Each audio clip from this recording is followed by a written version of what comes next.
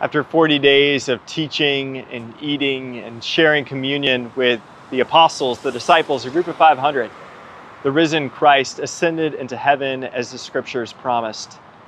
On Ascension Sunday, May 16th, we, the church, celebrate how in the ascension of Jesus Christ, we have been empowered and commissioned to not only be witnesses with our words, but to embody with our very lives the hope of resurrection life, the source of renewal in Jesus Christ.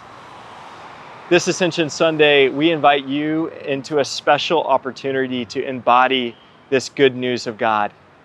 As we begin regathering as a church this summer, friends, we need to be reintroduced to our parish, to the ways in which downtown Raleigh has changed and evolved over the course of this last year.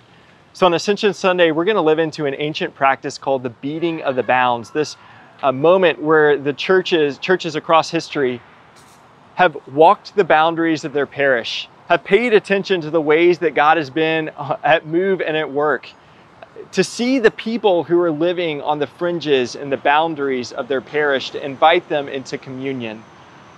You can say it's a prayer walk of sorts, yes, but really this is an opportunity for us on May 16th at 11 a.m. and 1 p.m. to regather intentionally in a way that shows we as a church are for the city of Raleigh. We as a church are living fully into the commission of the Ascension to embody the good news of God's reign here for the people of our parish. Join us on May 16th at 11 and 1 p.m.